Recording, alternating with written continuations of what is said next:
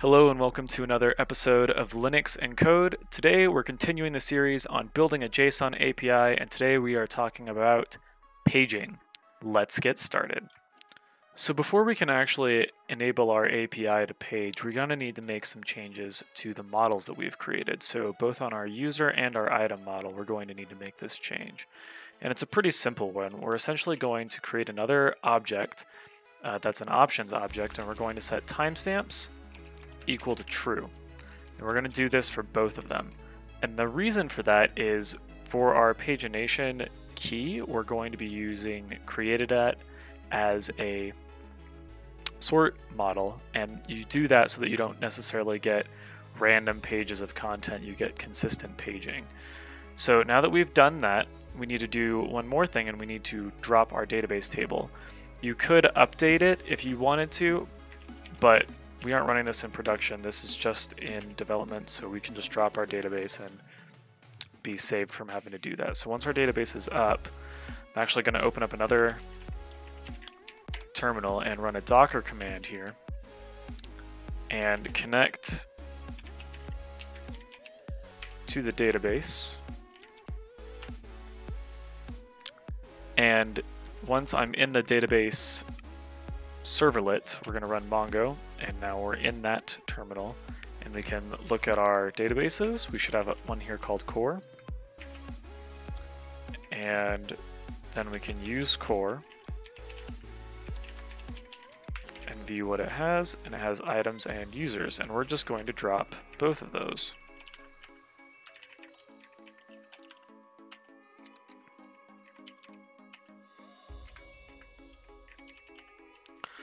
So once that is complete, now we have no existing documents, so our server is still running over here. If we came back and ran some of our requests from last time and sent like a request to user, we get an empty array, and to item, we get an empty array. So we have nothing in our data set at all, which is good.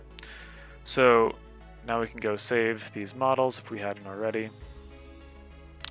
And now we can get to actually creating pagination on the API itself. So in order to do that, it's pretty straightforward. We're going to do item first. We're going to come over here to item in the read file that we've made. And you can see right now we just have a generic get. So if we had, say, 30 items in here, it wouldn't matter if there was 10,000. If we ran against this route, it would give us all of them back at once. And we don't really want that, because that could put strain on the server, and it could put strain on the client, and it could take a long time to complete. So we're going to go ahead and make like 50 items and 50 users, and I'll spare you all that tedious process. Okay, so during that quick little break, I made 1,000 users and I made 1,000 items, and one user owns all of those items. But if we take a peek here at this user object request, we can see we have a ton of items, and that took a little bit of time to complete, which is kind of what we're aiming to reduce. Now, this first user, Kendrick Mills, is what I created all of the items under, so that person owns all of the items. You also see we now have a created@ and updated@ timestamp that we didn't have before. And you can see this is a huge list of users. But, so now that we have this, items is going to be the same thing. There's content for each of them, and there's a creator for each of them, and you'll notice the creator ID, like I said, is the same for all of them. But we also have this created@ and updated@ timestamp, which is important.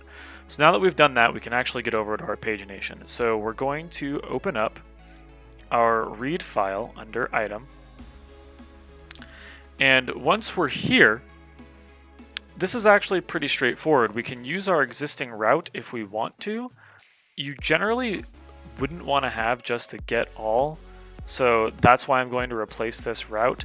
If you felt like you wanted to have something that allowed a user to get everything, you could keep it.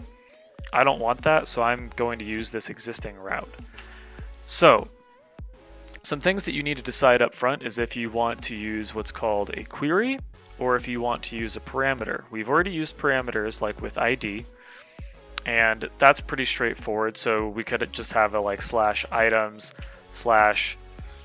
page/2 if we wanted to do it that way.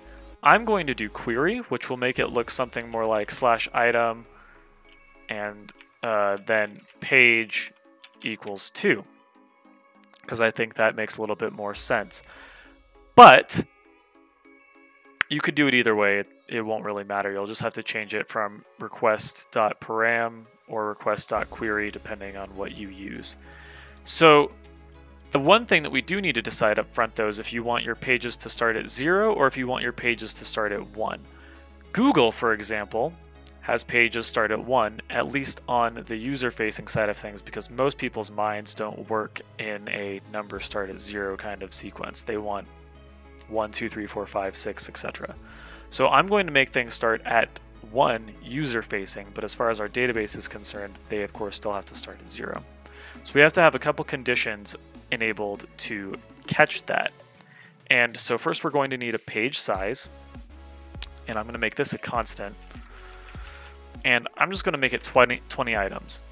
And that way, that's what we're going to get back, no matter what. You could make this also configurable, so someone could pass in a page and a page size, and that really lets the user have flexibility in terms of what they're querying for.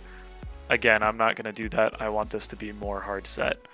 So now that we have this set in place, we can actually go about doing our adjustments to our query. So we're going to need a .limit, and this is going to be, again, our page size. And we're actually going to need a .skip. And what this is going to be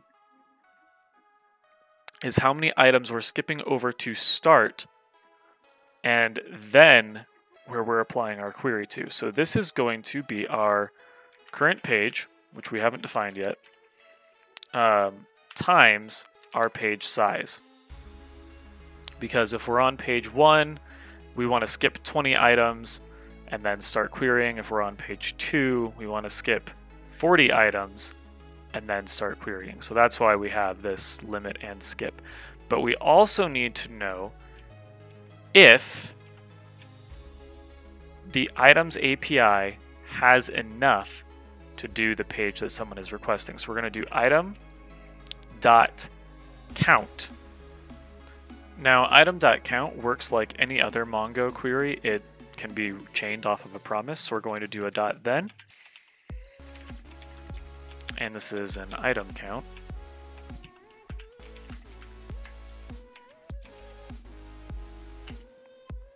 And we're going to move the rest of this inside of this .count.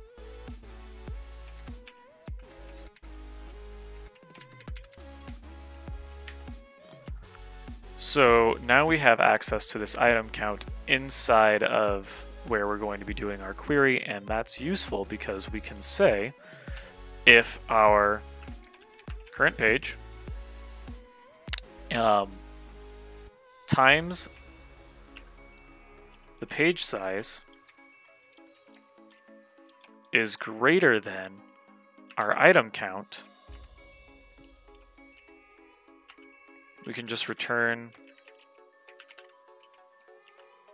And how you want to implement this is up to you. I'm going to say this is a bad request because they're requesting a non-existent page. And it's just going to be an empty object because there's nothing there to return. So I'm actually just going to return an empty array. And that short circuit's having to run this query across the entire database, which is pretty nice. But we still need this current page. So let's make that. Now there's a couple different ways you could do this. You could do it with a ternary function, or you could do it with a math function. I'm going to do the ternary. So we say our request.query.page works just like the reference with ID. It's whatever you name it in the query. And we're going to say if this is not greater than 0, then we're going to return 1, because we want at a minimum to give back a page number 1 to our lower function. And then we're going to say, if we have a value greater than 0, then cool, our query is our page minus 1. And actually, that's a good point. We should make this 0. So the reason we do this is so that our database can still think of it in terms of 0 counting up, whereas our user will see it as 1 counting up. So now that that's all set, we have our item count. We're doing this conditional well. We're doing our limit and our skip. Now we need to define a sort so we get consistent paging. And we're going to do a sort by created at. And we're going to do -1, meaning most recent first. So we save this. And now we can come over here. And we did this on items. Let's do that request. And it comes back really quick. And you can see there's definitely not 1,000 items there. So it looks like we're successful. So that's working great. But now we'd also like to let our users know how they can determine ahead of time what the limit of the pages are and how many items there are total. So we're going to add a couple of properties in here. And we're going to keep our items just the way that it is. And we're going to then add a page, which is going to be just our original request query.page. And then we're going to also set a total, which is going to be this item count that we got earlier. And then if you want to, you can return the limit. That's up to you. I'm going to because it seems useful.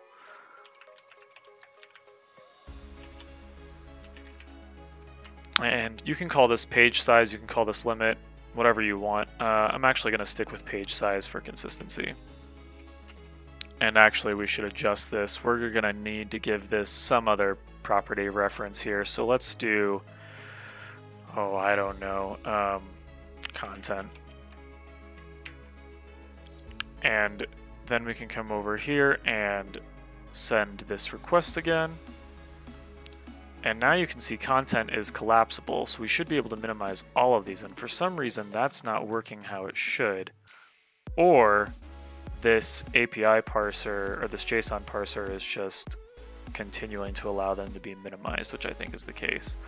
So if we scroll all the way to the bottom of these 20, we can now see we get our total and we get our page size, which is what we expected, but there should be one more thing. We should see a page in here somewhere, and we're not seeing that.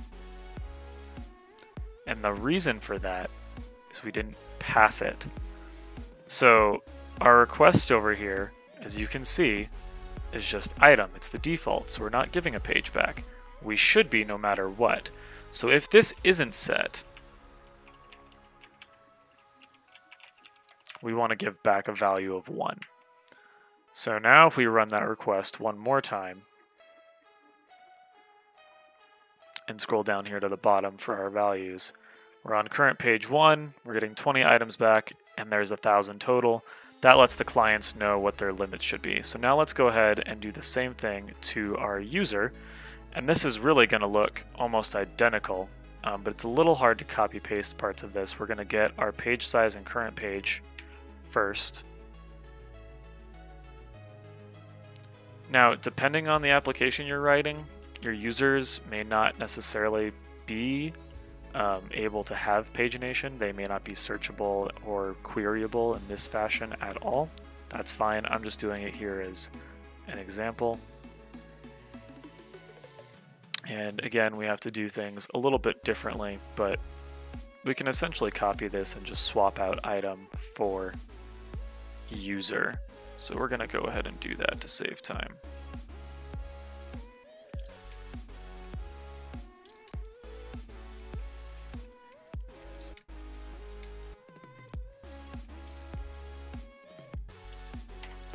Because it's much easier to, you know, update a few properties than rewrite that entire code, which should be fine. I skipped one property that I needed to update. This item count should be user count. And this should also be user count. I think that's it. So now if we try that again, there we go. Now that's what we expect.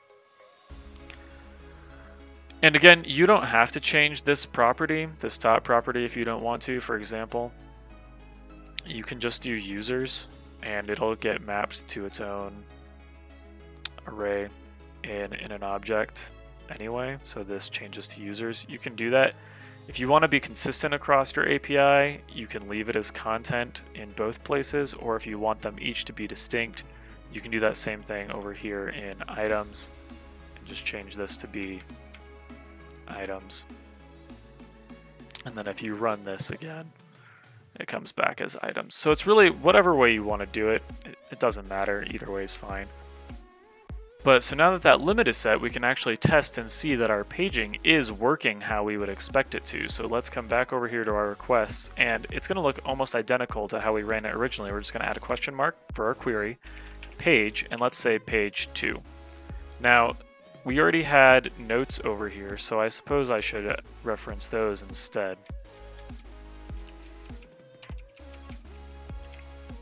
So we had this one, had some basic content in here. Let's see if this changes now when we rerun this.